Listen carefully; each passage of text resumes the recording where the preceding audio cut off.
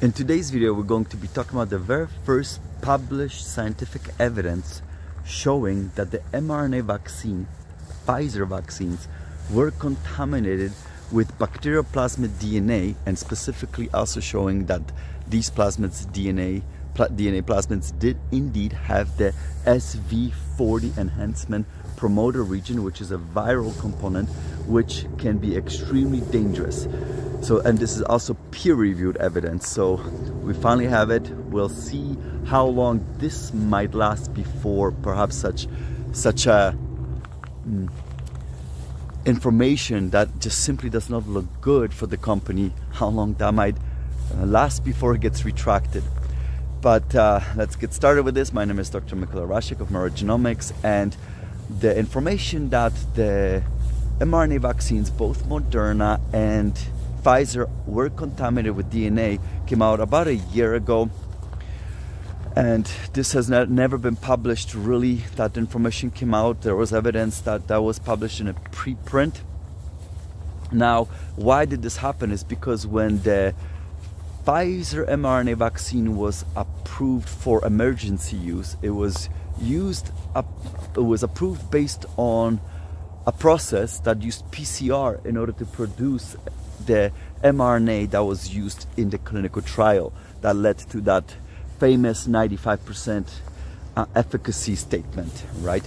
But because once the vaccines were approved for emergency use, we required tons of this material to literally vaccinate billions of people, and as a consequence the manufacturer switched to a different process, and that process was using bacterial DNA in order to produce the mRNA. So basically, quick background, you grow tons and tons of bacteria with a plasmid DNA, which is basically circular DNA that you can insert in the bacteria. They will replicate it, so you get lots of DNA. This DNA has an antibiotic resistance gene, so that means this is how you can select for bacteria that specifically have the plasmid of interest that you want. This is basically how you made sure that you only can make sure you add the antibiotic, and you only make sure that the bacteria that has the resistance to this antibiotic will survive, and that's the one that produces the DNA plasmid of interest. That plasmid DNA also had the spike protein, which is what we want, and it had other genetic elements as well. What you do afterwards is you can break down the bacteria, isolate the DNA. You have tons and tons of this DNA, and that allows you to then produce, using that DNA as a template, you can produce tons of mRNA. And this is the mRNA that was subsequently, I will say it, placed into lipid nanoparticles, which is basically like a bubble made out of lipids, which are like fatty molecules. There's 4 types of lipids that were used, and that's what was used to inject people to deliver the genetic content as a form of vaccine. The authors of this paper don't call it vaccine. They call it, I think they call it biologicals or injectables. They refuse to call it vaccine, like many people in the audience who watch this content also refuse to call it vaccine. And basically, when the mRNA vaccines were made, it seems that both the mRNA content for the spike protein as well as the plasmid DNA was packaged in those lipid nanoparticles. Now, those are the rumors that came out. What the authors here wanted to do is to confirm this, because they reminded us there has been one publication prior to this one that did indeed show that there was DNA contamination in mRNA vaccines. They quantified it, but they didn't specifically say what kind of DNA. These guys wanted to go one step further to see whether this is true, with confirm other observations, whether this is indeed that bacterial plasmid, and more importantly, because this is the rumors that came out, that this bacterial plasmid had this viral component SV40, which these authors say is extremely dangerous if that's the case. So what did they do is they used 4 vials of 4 different vaccines. These vaccines were all expired. They were either monovalent, meaning they were only targeting the original Wuhan strain of virus. That's the strain that started the pandemic. And they also used some bivalent vaccines, which basically meaning that these vaccines had 2 different types of mRNAs inside. One was coding for the Wuhan strain, the one that again that started the pandemic, as well as one that was either, I believe it was XBB 1.5 or BA4 or 5. So these were the bivalent ones, and even though they were expired, they were never open and they were stored properly. So what they did is they wanted to see whether these vaccines work, and they took this specific cell line and they exposed this cell line to these vaccines. Basically what it means is that the cells took up the vaccine. That's called transfection, okay? So when the vaccine enters your cells of interest, that's called transfection. So yes, they were able to show that these cells were indeed successfully transfected. And they saw something. So obviously, number one, they were able to show that these cells were producing spike protein. They were able to verify that spike protein on the surface. Boom, number one. Number two, they were able to show that the spike protein was also, could be found outside the cells. So the cells excreted the spike protein, and they excreted the spike protein into the outside environment via exosomes. Now this has been previously observed in vaccinated individuals. What does that mean? Exosomes are these tiny little pieces of cell, if you will, and they are used by cells to communicate with one another. We did do a video on that very first finding as well. Plus I did a very large series of videos when I was investigating any scientific information that could corroborate whether shedding was possible or not. So check out that series as well. And again, we talked about lots about exosomes in those videos. And basically what it means is that once you're vaccinated, basically exosomes could exit from the cells into the circulation, and then that means is that spike protein in the exosomes could be spreading throughout the entire body. The authors do mention though that we have never yet had any scientific studies to determine whether spike protein that is carried out via exosomes throughout the body and entering additional other cells, whether that could be toxic. Why do they say that? Is because what they also found is that injection of these mRNA vaccines, or sorry, this transfection, entry of these mRNA vaccines into their specific cells also was somewhat toxic. Basically there was pathological changes that were observed inside those cells. And they mentioned, you know what, this is actually perhaps not trivial, and the reason why is because they used these specific type of cells that was embryonic kidney cells that were made to be immortal. So that means such cells, these cells are not wimpy cells. They're tough and resistant to toxic insults, and nevertheless they were being impacted by this Pfizer vaccine. So the authors mentioned, you know what, we should probably be testing how toxic these vaccines could be to the actual normal human cell lines, and these type of toxicology studies is not available. All right, but it's the next part that we want to talk about, which is basically they wanted to see what is the genetic content of these vaccines, and they wanted to see, is there, besides the expected RNA, what else is there? So they measured the RNA, and they mentioned, look, based on the amount of RNA that was found inside these vaccines, they were seeing the amount of RNA that you would expect. This was basically the amount that the manufacturers were mentioning. It was 30 micrograms of it. So in all of these lots, they were saying about 30 micrograms. So okay, that's as expected. They also wanted to see the DNA. So what, of course, they also, when they took these vaccines, remember these vaccines, or basically these biological, so these injectables, basically remember, these are lipid nanoparticles, so these little bubbles of fat housing genetic material. They first expose them to like a detergent in order to break that all up, in order to release the genetic content, and then they allow them to measure, to see what kind of genetic content they have in there. So they did that, and they used three different techniques to measure amount of DNA. The techniques, what they are, is actually irrelevant.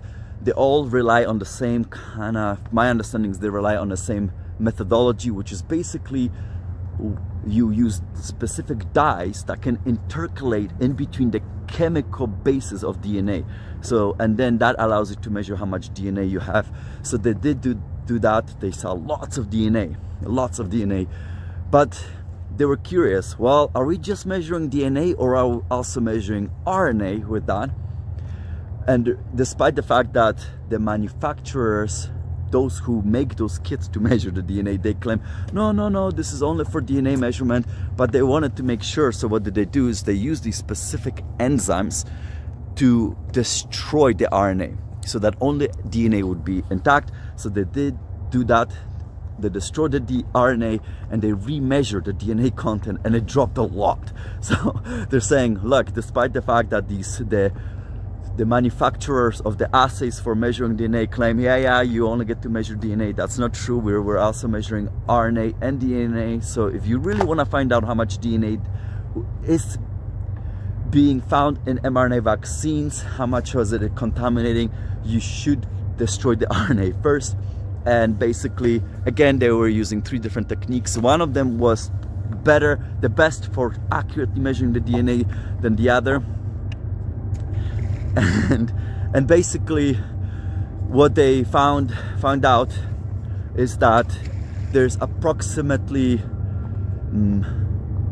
to 5-fold more DNA in those mRNA vaccines than is the minimal amount that is considered to be safe in clinical injectables. Okay, so despite the fact that that means basically that's a lot of contamination going on there. Okay, now when we're talking about the considered safe amount of DNA on clinical injectables that you can inject into a human being for medical purposes, now when we mention this, we're talking about free DNA, meaning DNA that is just simply free floating in a solution. Now, why is that? That safe amount is considered to be 10 nanograms.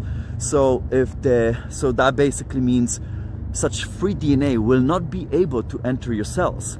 Number one, and number two, such DNA is liable to be easily destroyed. So here what we have instead is 4 to 5 times more of than that, so 40 to 50 nanograms of contaminating DNA inside these mRNA vaccines, but they're not free. They're not free floating. They are actually packaged inside those lipid nanoparticles. What does that mean?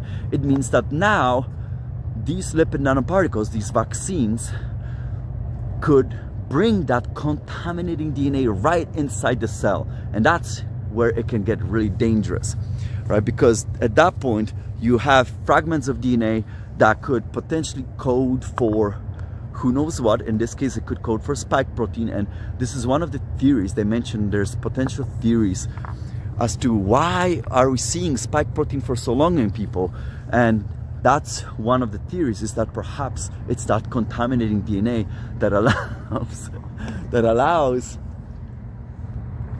let's see what's going on here. That's what's going on. and that could potentially result in that longer than expected spike production, which has been seen in mRNA vaccinated people, despite the fact that originally, of course, when these vaccines came out, we were all promised that basically they would be degraded very quick and the spike protein production would not last very long. So that was one of the theories. Another theory that they also mentioned is the fact that, of course, the mRNA of the genetic material inside these vaccines uses modified chemical bases as opposed to the ones that are typically found in nature. So we did a video on that topic. And another one is that perhaps the mRNA of the vaccines could be converted back into DNA naturally by certain mechanisms found in our body called LINE1 as well, and we did also a video on that, so check that out. But anyway, the take-home message here is that basically they are finding DNA. So, and they showed this figure basically where you see how much DNA they're observing. Okay, so but what they wanted to also determine, is that DNA injected into the cells that they were exposing to the vaccines, and the answer was yes. And the way they did that is they basically took out the DNA from the cells and they specifically targeted in multiple areas that would recognize those specific regions of that plasmid that was used by the manufacturer, in this case Pfizer, to produce mRNA. And whichever region they were targeting, so they looked at the spike protein, they look at the antibiotic resistant gene, they look at other areas, including that SV40 viral enhancer promoter, and they were always finding it inside these transfected cells with the mRNA Pfizer vaccines. Okay, so basically what it means is that this contaminating plasmid DNA indeed is getting inside the cells, and what they're saying this means is that whoever took the mRNA vaccine, and if that vaccine was indeed contaminated by the plasmid DNA, most likely such plasmid DNA would also be entering inside our human cells post-vaccination. Why is that really bad? Well, because it's already been known in the past that these SV40 viral promoters are dangerous, and the reason why is because their presence, as it was found in the Pfizer mRNA vaccine, would allow such plasmid, if present inside a human cell, to potentially enter nucleus, and once inside the nucleus, then it runs the risk of being able to integrate into the human genome. So basically such a vaccine could then run the risk of also acting as an unwanted gene therapy.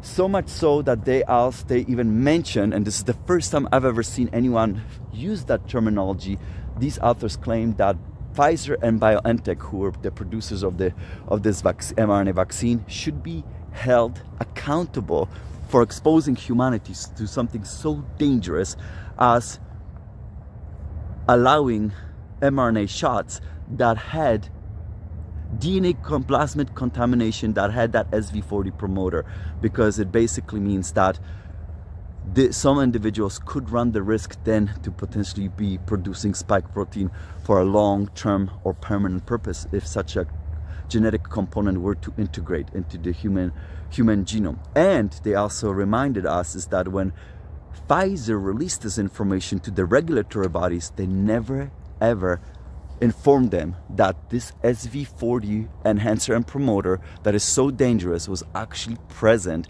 as part of the plasmid sequence. And they said there's no reason why that it should have ever been included. All you had to do is use a basic bacterial plasmid that would allow the bacteria to produce lots of DNAs that you could then use as a template to produce mRNA, which is what Moderna did. There was no reason to have that. In fact, they were asking rhetorically in this paper, what was the purpose of Pfizer? What was their intention to have that included when it's that dangerous? So they're mentioning this is definitely very bad news. This is the first confirmation that we see that indeed this is true. This is published science, and of course the authors once again, now this is numerous authors that I've mentioned who called for the fact that use of these mRNA vaccines should be completely suspended until we understand how safe or dangerous they could be and the format that they were used thus far. All right, I'm gonna wrap it up right here, and I look forward to seeing you in the next installment. And as always, please leave a comment below. Please share the video as well, and I'll see you in the next scientific note installment. Bye everyone.